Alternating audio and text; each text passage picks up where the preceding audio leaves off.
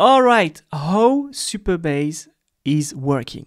Basically, Supabase, it's a wrapper around your Postgres database, and you got a lot of services as I told you before.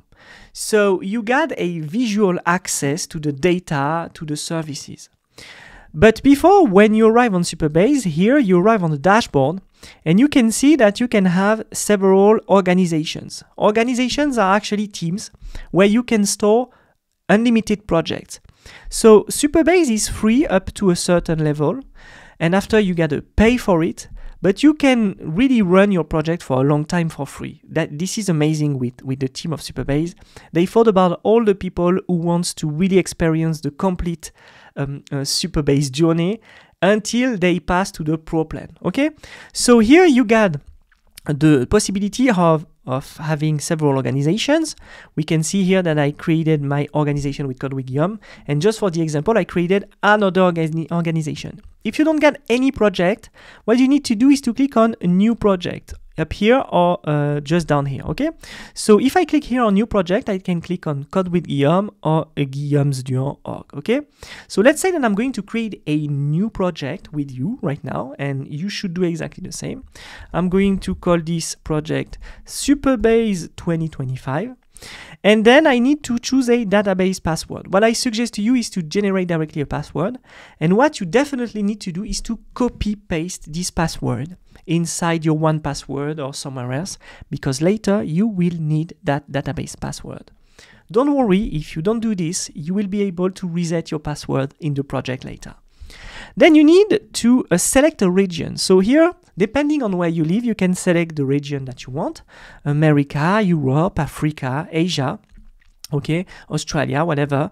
Here, I'm just going to stay here. If you want to go deeper into the options of the project, here you can choose the connection that you're going to use. We're going to see later that you can get access to your Supabase instance through the SDK, but also as a connection string if you want to get access directly to the Postgres instance. Supabase is a wrapper on top of Postgres. Either you get access to Supabase that get access to Postgres, either you can have access directly to Postgres. We're going to see that together. Then you get the database, the data API configuration to use a specific schema. And you can also use a Postgres type. It's an advanced configuration to help you to choose the type of database that you're going to use. Okay, so I'm going to stay just right here and I'm going to click on create a new project. And when it's going to do that, it's going to create on Amazon Web Services my new project. Okay. And boom, this is done. So I got my Supabase 2025 project set up. We can see that we are waiting for it right now. Here I got all the credentials here. It's very sensitive. You got all the credentials to get access to your project, okay?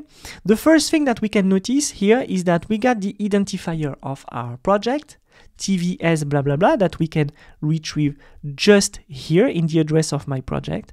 And with those credentials, I can query my database, I can query my Supabase services, and etc, etc. So we can see that my dashboard just updated. And here I got a project status, and when I click on it, we can see that right now Supabase is building everything for me. So we got the database, the Postgres, the auth, we got the real time, we got the storage, the edge functions, etc, etc. Okay, so if I go down, I got my services, I got the possibility for me to directly in JavaScript connect to the client, okay?